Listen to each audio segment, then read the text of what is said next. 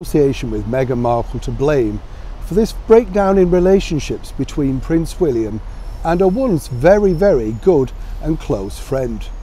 Hi, good morning, Neil Sean here in the very heart of London. As ever, lovely to have your company today, and thank you so much for joining me. Yes, I know I keep saying this, we've still got the lurgy, it's still not looking good, is it? But we battle on, we keep battling on. We're all doing it, aren't we? Yes, I can see you're doing it, yes. And wouldn't it be dreadful though, seriously, if people could see you the first thing when you get up? Oh, bad enough that your mirror's got to go through with it, wouldn't it, in real people? Oh no, terrible, terrible. Interesting though, isn't it, that we, as I say, this world that we live in a digital world, don't we? And everybody really is filming everything all the time, wherever you go. And you know, somebody mistook me the other day, and don't take this on board. Somebody mistook me the other day for the Prime Minister of the United Kingdom, Boris Johnson. Not sure if that's a good look or a bad look, in fact, during the current climate. Back as ever though to your breaking roll story of the day. The particular story really all centres upon the fact that Prince William is soon to be celebrating with a spectacular summer party his 40th. Yes, we know that Prince William wasn't too thrilled about hitting the big 4-0. Don't know what he's worried about myself, you know. I'm a little bit too, well, I'm not there yet. Of course, please. I know you do wonder, don't you? But for 40, of course, for Prince William, for many of us, he's always going to be that teenager, isn't he? I think he's stuck in our minds of a perennially young-looking person, and I think he looks fabulous, in fact, for 40. You know, that's what a stress-free life does for you. You see, yes. We saw him at Wimbledon, didn't we, this week, looking absolutely marvellous. Next to, of course, his stunningly beautiful wife, Catherine. They're big tennis fans, you know, and obviously they're gearing up, as I say, to have this double celebration of their 40th birthday. And it's proven a bit of a tricky manoeuvre, really, because when you think about it, who do you invite, who don't you invite? We already told you there's a sort of a difficult bit between inviting, of course, his younger brother, Prince Harry, and then, more importantly, Prince Harry's wife, Meghan Markle. That would only really create a bit of tension, wouldn't it, in the room? But what about long-standing old friends, you know?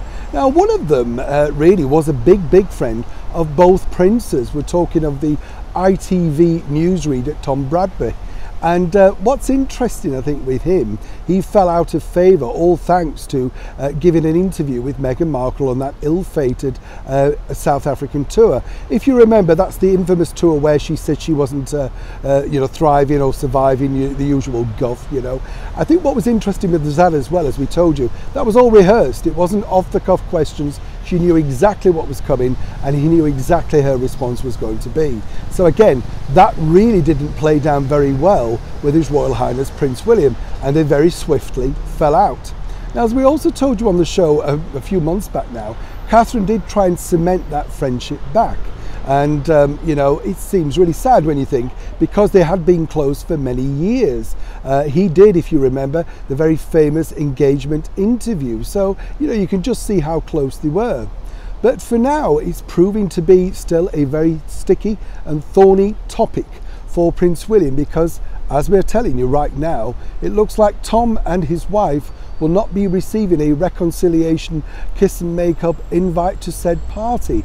I think this is based on, and as ever we have to say allegedly, the fact that, you know, Tom really decided to take sides and go on the side of Prince Harry and Meghan Markle.